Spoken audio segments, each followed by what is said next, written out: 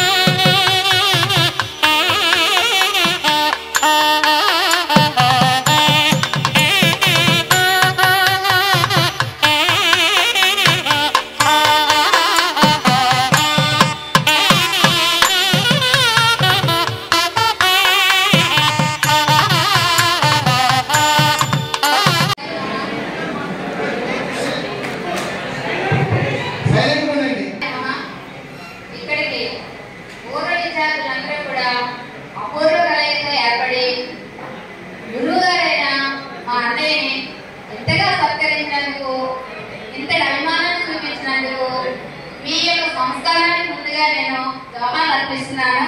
మీ అందరికీ అభినందనలు. ఇదే సంస్కారంతో మన జీవనయానం సాగించే అందరికీ ఆదర్శంగా ఉంటారని తలుస్తున్నాను. ఒక సూచనోషానికి ఇంత గౌరవం జరగడం అనేది ఇప్పుడు మన మధ్యరత్నాల్లో చెప్పినట్టుగా ఎక్కడా జరగలేదు. దాని నాంది అవసరంగా మన ఎనమంచులే మొట్టమొదటి జరిగింది. మీ అందరికీ మరొకసారి ధన్యవాదాలు తెలియజేస్తున్నాను. మాటలు సభాముఖంగా పుట్టినరోజు శుభాకాంక్షలు తెలియజేస్తున్నానండి. మీ అందరికీ కూడా నా ఆశీస్సులతో తెలియజేస్తున్నాను. Thank you very much everyone. Thank you very much. మా విద్యార్థులందరికీ మా నేషనల్ పాటు మీ ఆశీస్సులు కూడా ఉండాలని భగవంతుని కోరుకుంటున్నాం. నెక్స్ట్ చాలా సంవత్సరాలు చాలా సంవత్సరాలు నేషనల్ పాఠం అయింది. ప్లీజ్ మెన్షన్ దయచేసి.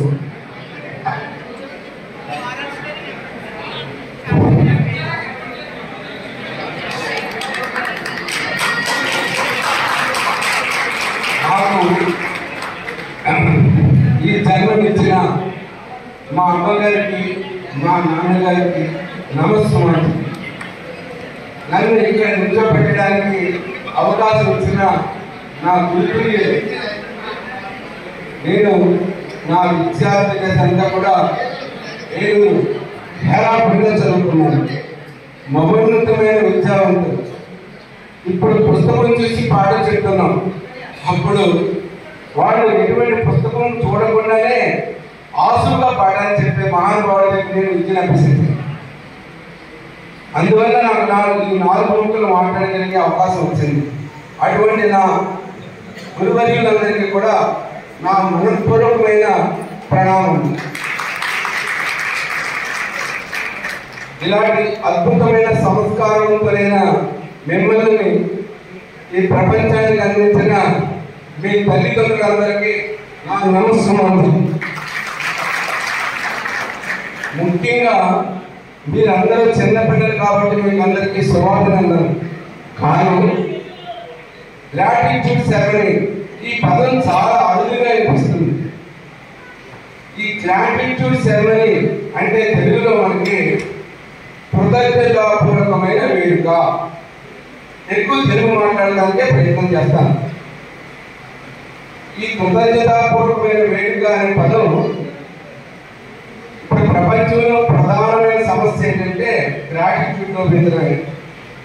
అటువంటి అద్భుతమైన కృతజ్ఞత కలిగి ఉన్న మీకందరికీ, మీకు కాదు మీకున్న సంస్కారానికి, మీకున్న వివేకానికి నా నమస్కారం.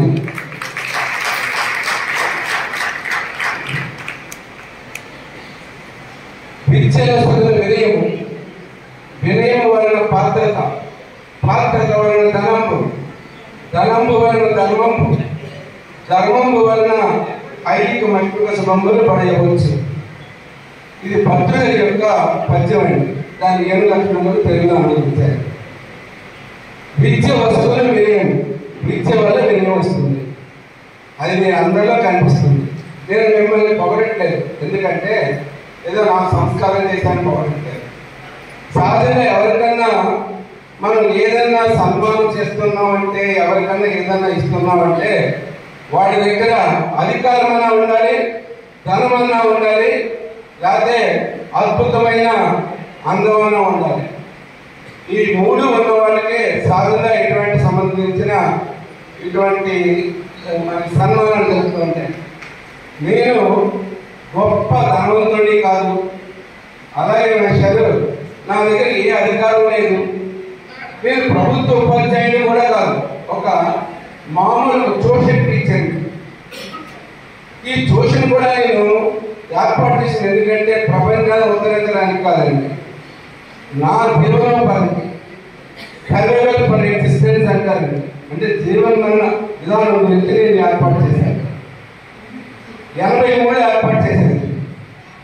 అలాంటి మీరు మిమ్మల్ని అందరినీ మీ పేరెంట్స్ విత్తనాలుగా తెచ్చి చిన్న చిన్న మొక్కలుగా తయారు చేసి మా దగ్గరికి పంపించారు.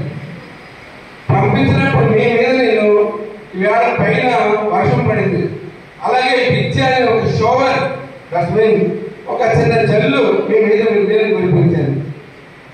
నా అదృష్టం ఏంటంటే మీ సాయిల్ గొప్పది, మంచి సారవంతమైన ప్రాంతం నుంచి వచ్చారు కాబట్టి, మీ అమ్మగారు మీ నాన్నగారు ఇచ్చిన సంస్కారం మీకు జన్మతహా ఉంది కాబట్టి, ఏదో నేను చెప్పిన 4 ముక్కల వల్ల మీరు చాలా మంది గొప్పవాడయ్యారు. కూడా విషయం చెప్పాలి, మీలో చాలా మంది ఇప్పుడు కలుస్తున్నారు. నాకంట అంటే ఉపాధ్యాయుడు అనేవాడు ఒక మేకర్. నేను ఏదో డిగ్రీ చదివాను, ఏదో పీజీ చేశాను, అమెరీ చేశాను. ఇక్కడ ఉన్న వాళ్ళు చాలా మంది లాయర్లు ఉన్నారు, పిహెచ్డి చేసిన వాళ్ళు ఉన్నారు. మన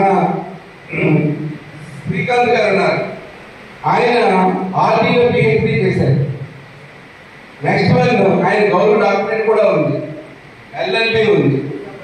అలాగే ఇక్కడ ఉన్న వాళ్ళు లాయర్స్ ఉన్నారు చాలా మంది. తర్వాత ఎంబీఏ చేసిన వాళ్ళు ఉన్నారు, శ్యాములు లాయర్, సిఏ మన బంగాళశెట్టి గారు, ఎంతో మంది సంబంధించిన ఉపాధ్యాయులు ఉన్నారు, డాక్టర్ మన మేధావి గారు ఉన్నారు.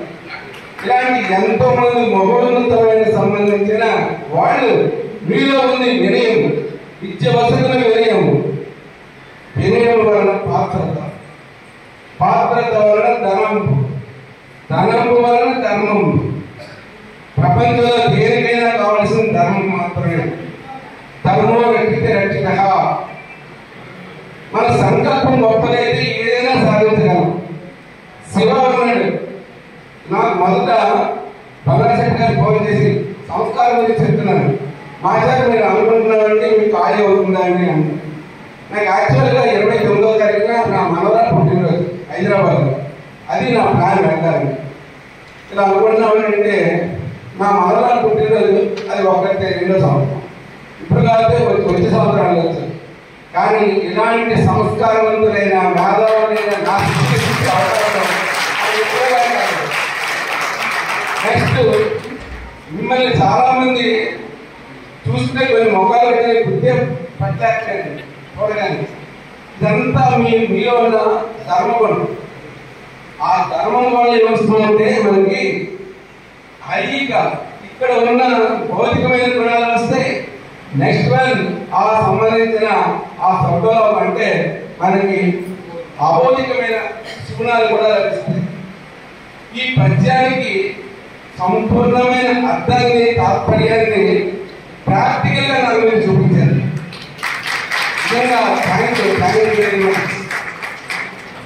మిమ్మల్ని చూడగా నా మనస్సంతా నా జీవితంలో నేను ఇలాంటి సన్మానం ముందు కూడా నేను పొందాను. కానీ వాళ్ళు అప్పుడు నాకు చదువుతుంటూ వాళ్ళు నాకు ఈ సన్మానం చేశారు. నేను కాలేజీలో చెబుతూ ఉండగా సెప్టెంబర్ 5 నాకు సన్మానం చేశారు. వాళ్ళు అదే చదువుకుంటున్నారు. బట్ మీరేంటంటే ఎప్పుడో 30 ఏళ్ళతో చదువుకుని ఇప్పుడు నా దగ్గర ఈ సంస్కారం, ఈ గొప్ప గుణానికి నేను ఏం చెప్పగలను? చెప్పడానికి మాటలు రావట్లేదు, కానీ చెప్పాలి, చెప్పి తీరాలి. ముఖ్యంగా where the mind is without fear and head is held high, where knowledge has not been broken up into fragments by narrow knowledge walls, and అంటాడు రవీంద్రనాథ్ ఠాగూర్. నేను చదివి చెప్తాను, చాలా సంప్రదాయంగా ఏమైనా తేడా ఉంటే మన్నించండి. ఎక్కడైతే మేధస్సు అనేది ఎటువంటి భయం లేకుండా, ఎక్కడైతే విజ్ఞానం అనేది సగలంగా శిరస్సు పైకెత్తి ప్రవహిస్తుంటుందో, knowledge has not been broken up into fragments by narrow knowledge walls, సంకుచితమైన కాలంలో లేదా పనికిరాని సంబంధించిన వాటిలో కాకుండా ఒక అద్భుతమైన గంగా తరంగా ప్రవహిస్తుందో అటువంటి చోట ఓ భగవాన్ నా దేశాన్ని, నా సంబంధించిన జాతిని మేలుకొల్పు అంటాడు ఠాగూర్. అలాగే స్వామి వివేకానంద నా అమృతులైన నా పుత్రులారా పుత్రికలారా అని పిలుస్తాడు. డాక్టర్ ఆయన ఒక బుక్ ఇచ్చాడు ప్రత్యేకంగా. ఎందుకంటే మీకు ఖాళీ ఉన్నప్పుడు దాంట్లోనే చదువుతుంటే మీరు ముఖ్యంగా చిన్న పిల్లలకైతే వాళ్ళు ఇన్స్పైర్ చేసే మాట చెప్పచ్చు, కానీ మీకు చెప్పడానికి చాలా కష్టం. ఎందుకంటే మీరందరూ 40+ లేదు 30+ అంటారా? Okay, girl 30+, boys 40+.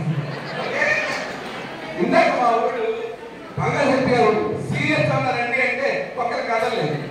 అదే బంగాళశెట్టి ఎవరు ఎంత రమ్మంటే కోళ్ళు వచ్చింది నవ్వండి. ప్రపంచంలో మనకి గొప్పది ఏంటంటే నవ్వు, హ్యాపీనెస్. అది మనసులో నుంచి రావాలి. అదే చెప్తాడు ఠాగూర్, ఈ wear the words has come out from the depth of heart. మనకు వచ్చే మాటలు హృదయాంతరాలలో నుంచి రావాలి. ఆ మాట మన మొక్కలో కనిపిస్తుంది. అది ఎలా కనిపిస్తుంది అంటే ఆనందం లిప్స్టిక్ సంబంధించిన పదాలు కాదు. మనం ఎక్కువ మాట్లాడే పదాలు లిప్స్టిక్ పదాలు మాట్లాడతాం. అంటే ఎక్కడ లిప్ను అంటుకుంటే లిప్స్టిక్ పదాలు మాట్లాడతాం. అది కాదండి, లిప్స్టిక్ పదాలు కాదు మాస్టర్. మరి హార్ట్ డెప్త్ నుంచి రావాలి. అది ప్రతి విచిత్రమే కాదు, మనస్ఫూర్తిగా రావడండి, హ్యాపీగా ఉండండి, ఎక్కువ డెప్త్గా ఆలోచించేయండి. ఇక్కడ రామకృష్ణ పరమహంసకు చిన్న నూనె నైలు కప్పడతాడు. కొంతమంది మేధావులందరూ కలిపి ఏమన్నా పూర పడుతుందా, కొంతమంది మేధావులందరూ కలిపి ఒక మామిడి కాడికి వెళ్తారు. వెళ్ళినప్పుడు వాళ్ళు కొంతమంది ఏం చేస్తారంటే ఆకులు పరిశీలిస్తారు, కొంతమంది కొమ్మలు పరిశీలిస్తారు, కొంతమంది కాండం పరిశీలిస్తారు. ఒకడు మాత్రం మీలాంటి వాడు ఏం చేస్తాడంటే మామిడి పండు కోసుకుంటాడు. శుభ్రమైన రామకృష్ణ పరమహంస చెప్పాడు, అదే వర్తమానంలో జీవించాడు, మామిడి పండు తినండి, అంతేగాని ఆకులేటి కమ్మలేటి రెమ్మలేటి ఆ ఉద్యోగం మీది కాదు, అది చేసేవాళ్ళు వేరే ఉన్నారు. మనకు ఎదుగుతుంది కానీ దెబ్బకెళ్ళిపోవడం వేస్తుంది. ఆ యొక్క ఫ్రూట్ని తీసుకోండి, తినండి, హ్యాపీగా ఉండండి. అంతేగాని నీళ్ళు పాడుతూ ఉన్నప్పుడు పైన నీళ్ళు తీసుకొని తాగేమనుకోండి, దాహం లేదుతుంది. అంతే నీళ్ళలో ఉందని లోపల అంటే మట్టి తుమ్ము తూడి వస్తుంది. అందువల్ల ప్రతిదీ డెప్త్గా ఆలోచించకండి. మనకు ఉన్నంతలో హ్యాపీనెస్గా ఉండాలి. మనకి ఏమి లేదు, మనీ ఉంది, హ్యుమానిటీ పవర్ తగ్గిపోయింది, మ్యాన్ పవర్ తగ్గిపోతుంది. నేను ఇంతమంది వస్తారనుకోలేదు, ఏదో చెప్తున్నాను. ఎందుకంటే ఎవరు బిజీ వాళ్ళకు ఉంటుంది. ఇప్పుడు ఉన్న వాళ్ళందరూ వ్యాపారస్తులు. మా డాక్టర్ గారు ఉన్నారు, హాస్పిటల్ ఆయన గురించి అందరూ ఏం చేస్తారు. నెక్స్ట్ రాజకీయ నాయకులు, వీళ్ళు మరీ బిజీ, ఎందుకంటే వాళ్ళ పరిస్థితి మరీ దారుణంగా ఉంది. ఈవిడ ఇప్పుడు రాజకీయ నాయకులు అంటే ఎలా ఉందంటే ప్రతి పండుగకి వెళ్ళవలసిందే. ఎందుకు కాలం అర్థం కాదు మనకి. ఒకప్పుడు రాజకీయ నాయకులు ఉందా ఉండేది. ఇప్పుడు పరిస్థితి ఏంటంటే వాళ్ళ అమ్మాయిని వచ్చి పక్కనకి వెళ్ళారు, మా అమ్మాయిని వచ్చి పక్కన రాలేదు. ఏంటండి పెద్దలో ఆయన పని ఏంటి? అసలు రాజకీయ నాయకులు ఎందుకు ఇస్తారు? వృధా ఖర్చిస్తారు, వాళ్ళు బిజీగా ఉంటారు కాబట్టి వచ్చి వాళ్ళు మీరు కార్యక్రమం చేయాలి. వాళ్ళు ఎత్తుకుంటూ వాళ్ళు ఆ సిస్టమ్ మారిపోయింది మనకి. We are people of India. భారత ప్రజలమైన మనము భారతదేశాన్ని ఒక సర్వసత్తాక ప్రజాస్వామిక గణతంత్ర లౌకిక రాజ్యాంగాలను ఏర్పాటు చేసుకున్నాము. అది కదా, దాంట్లో జస్టిస్, ఈక్వాలిటీ, లిబర్టీ, ఫ్రెటర్నిటీ ఈ 4 ఇవ్వాలి. మనం రాజకీయ నాయకులకి అవకాశం ఎక్కడ ఇస్తున్నాం? మరి నిజంగా వాళ్ళ చాలా మందికి ఉంటుంది, ఏదో చేయాలని తపన ఉంటుంది. కానీ ఆ తపన వచ్చిపోయి చిన్న చిన్న వాటికి మనం వాళ్ళు ఉపయోగించుకుంటున్నాం. ఏమీ లేదండి, రాజ్యాంగ స్ఫూర్తిలో ఉన్న ప్రియాంబుల్స్ మన లైఫ్లో మనం అప్లై చేస్తే గొప్పవాళ్ళు అయిపోతాం. జస్టిస్ అంటే న్యాయం, సామాజిక న్యాయం ఇవ్వండి. లిబర్టీ, మాట్లాడే స్వేచ్ఛ ఇవ్వండి, మాట్లాడివ్వండి. ఈక్వాలిటీ, సమానత్వం. పెద్ద ప్రాబ్లం ఏంటంటే డబ్బున్న వాళ్ళని కొట్టేసి తీసుకొచ్చి పేదవాడికి కొంతమంది కాదు సమానత్వం అంటే వాళ్ళకున్న అవకాశాలు కదా, వాళ్ళకి ఇవ్వండి అవకాశం. అది ఈక్వాలిటీ. ఈక్వాలిటీ బిఫోర్ లా అంటే అదంతా వేరే అనుకోండి. మీరు నాకంటే మేధావుల విషయంలో ఏదో నేనేదో చదువుకున్నాను మొక్కలు చెప్తున్నాను కానీ ఏమండి ఫ్రెటర్నిటీ అది మీలో కనిపిస్తుంది. దీంట్లో సౌభ్రాతృత్వం ఉంటుంది. అంటే బ్రదర్లీ ఉంటుంది. మనందరం హ్యాపీ, మనందరం కలిసి ఉండాలి. మనం చదువుకున్న చదువు ప్రతిదీ కూడా మన జీవితంలో అప్లై అవుతుందండి. కొంచెం చిన్న చెప్తాను.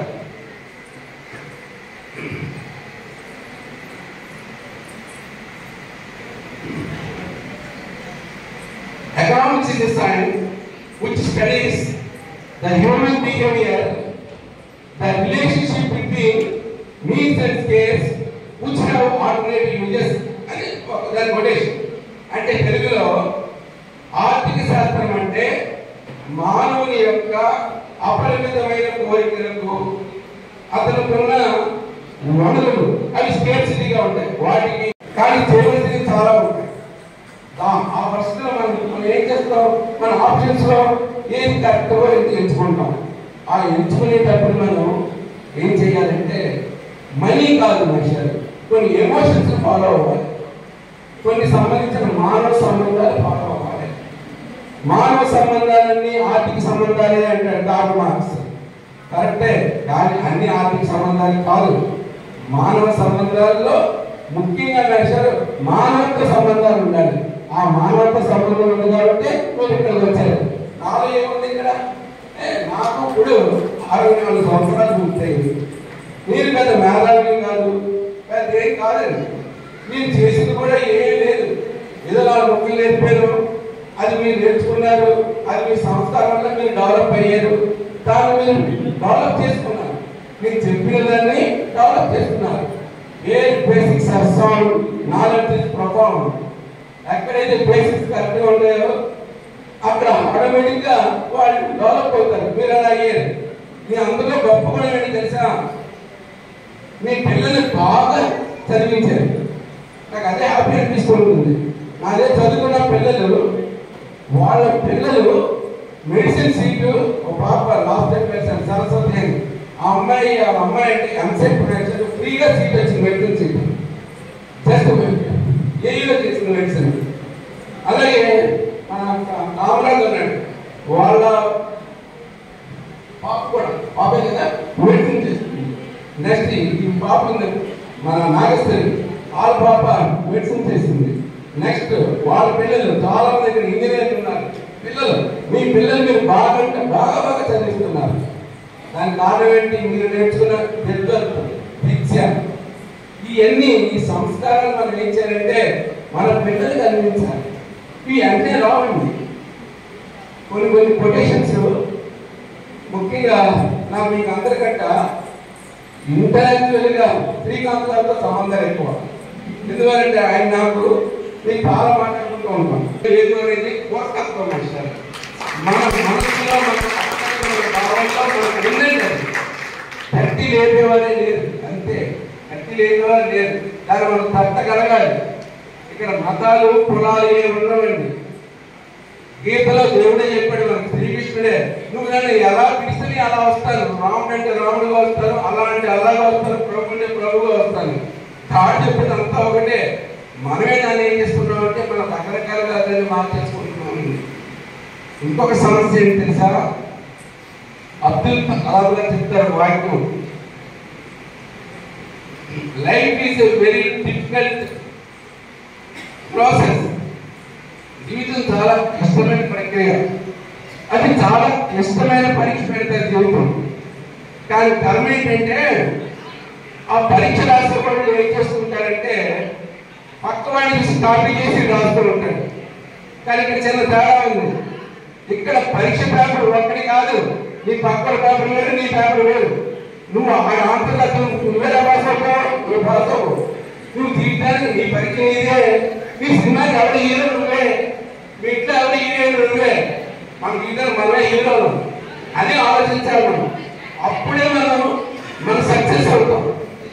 సక్సెస్ అయ్యాడు అంటే వాడు ఫెయిల్ అయినట్టు కాదు, వాడు నెవర్ క్విట్, వాడు క్విట్ చేయలేదు, ప్రయత్నం చేస్తున్నాడు, నిరంతరం వాడు ప్రయత్నిస్తూనే ఉంటాడు, తప్పనిసరిగా సక్సెస్ అవుతాడు.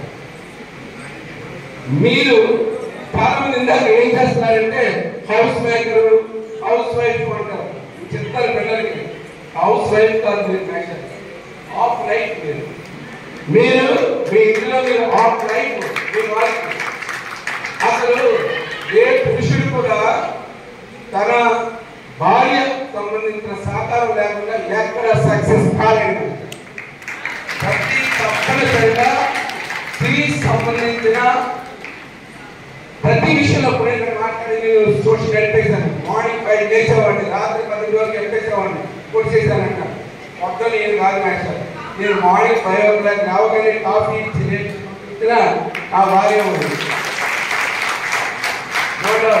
అలాగే చాలా మంది హోమ్ మేకర్ అంటారు, ఆడపిల్లలు హోమ్ మేకర్స్ కాదు, ఫ్యామిలీ మేకర్స్. వాళ్ళు ఫ్యామిలీ మీన్స్ సొసైటీ, సమాజం వస్తుంది.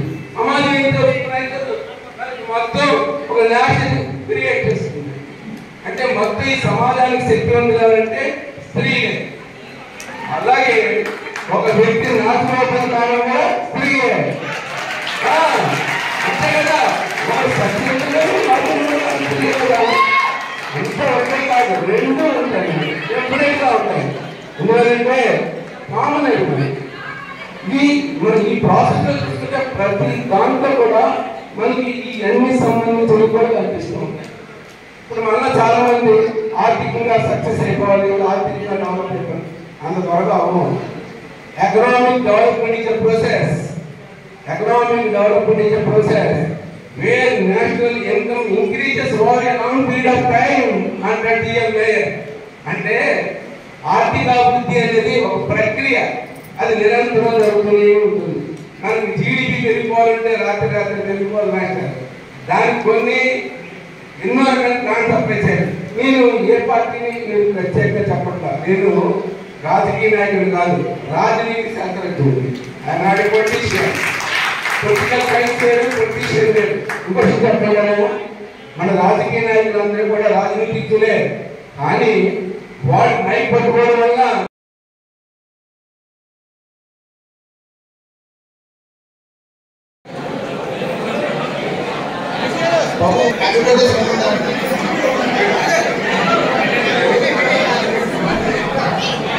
ఒకసారి కేక్ గమనించాలని ఎవరన్నా పైన రావడం కదా. ఒక్కసారి వీళ్ళ కుటుంబ సభ్యులు ఒకసారి